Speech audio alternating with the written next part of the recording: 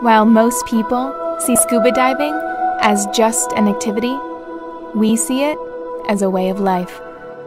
A chance to escape reality and explore new depths we didn't know were possible. As humans, we are drawn to the ocean. The curious, what secrets does it hold? What creatures lurk below? The sea is calling us. Adventure awaits. We just have to go into the deep.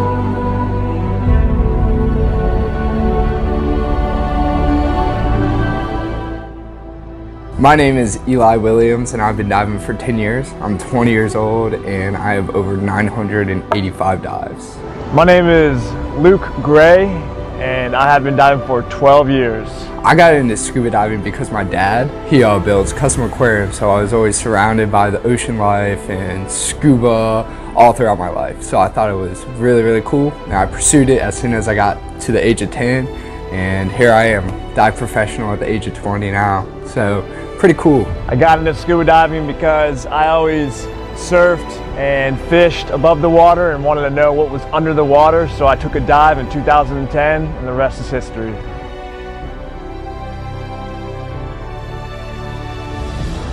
Local dive shops were affected by COVID-19 with trying to social distance in the pool was pretty difficult. We could no longer go through the skills and the training like we used to be able to, just due to all the extra precautions, masks, and as you know, there are a lot of skills in the open water training program that involve swapping regulators and redundancy with your buddy, and unfortunately we weren't able to do that. We had to keep our regulators in our mouth at all times above the surface. We had to sanitize and disinfect our equipment more often as well. Now on the dive shop side of things in itself, as with every industry, the shipping was impacted, so it took a lot longer for us to get product in, for us to sell to the students and get them into the water. But we've been making do with it, and so far we haven't been doing that bad. When it came to the in-training, of course, we're still socially distancing. A lot of different questions were added onto our medical revolving around COVID-19. We had to modify the skills to still be able to recreate them as if the situation were happening, if that makes sense. The risk of scuba diving is not listening to your instructor, not diving often. It's important to dive always and often to refresh yourself and listen to your professionals. There are a lot of risks, however, all those risks are so easily preventable. By getting the proper knowledge, skills, education, and gear, when incidents do occur, everybody around you is pretty much trained from the start of their program to the end, so everybody knows how to react pretty accordingly.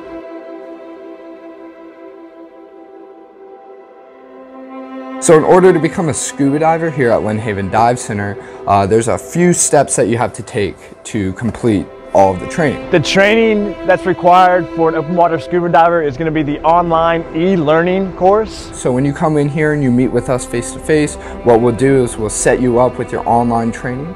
Once you've completed that, you come in and you take the in-classroom portion as well as the pool portion. Do 3 to 4 open water dives with your dive shop. This is really where we're going to reinforce all of the online training and actually introduce you to getting into the water and working on skills, understanding in this situation I need to do this, in this situation I need to do that. That way when you get into the open water to complete your final open water dives, you're completely ready to rock and roll, you know all the skills, and you're going to be a comfortable and confident diver to crush that final test.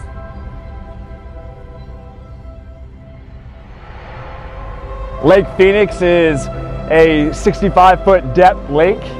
It's really beautiful, and I think it's really cool how just a couple hours away from here, if you don't want to go into the ocean or you haven't reached that training level yet, the lake is still a great option. There's great visibility for the area, there's great water temps in the summer, and plenty of stuff to see. One of the clearest lakes in the East Coast with a lot of structures underwater, such as a plane and a helicopter, cars and boats. A lot of fun. The school bus and the airplane are my personal favorite. I like swimming through them and bring my students around so that they can see the whole thing and see an airplane underwater. I think that's pretty cool.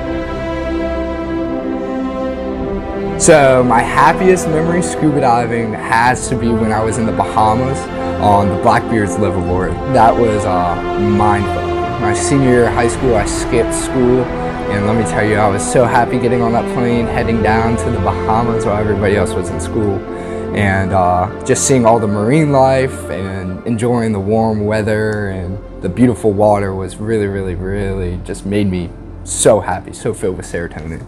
You know what I mean? My happiest dive memories, I would say traveling the world with incredible divers and listening to how they got started and facing their fear of claustrophobic or being underwater, and then going to the beautiful islands of the Bahamas, the Caribbean, Roatan, Honduras, and so forth. My top destination in the world right now is the Maldives. I don't know what it is about that, but just both the culture on the top side and the landscape on the top side, as well as the just beautiful diving you have in the Maldives, is it's mind-blowing to me, and I really want to visit there soon.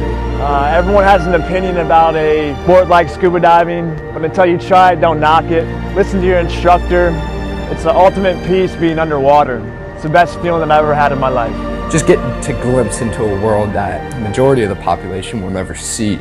I find that really interesting. I think that's why people pursue scuba diving, even though it's a dangerous sport. You know, we're always here, open 7 days a week, and you can come on in and get the training just like that. We're super friendly here, we don't bite, so come on in and visit. That's the first step that you gotta take. As our journey comes to an end, a new one is just beginning. Where will your adventure take you?